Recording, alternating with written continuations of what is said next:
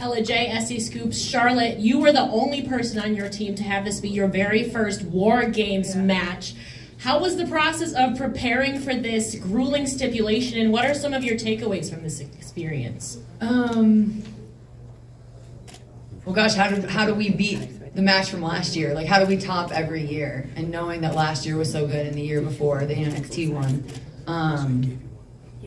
But I think for me, it was just more, you know, the history with War Games with my dad and Dusty, and wanting to be a part of that and continuing the tradition, and, you know, being with Bianca and Shotzi and having this moment with Becky. Like, for me, it was more, you know, making amends, or, you know, we kind of left in a bad spot, and then coming together tonight and how can we move forward with everything. It was awesome. I had to get my moonsault in. I was like, I have to go off the cage. Well, Charlotte, Becky, thank you both for spending some time with us. Once again, congratulations on your War Games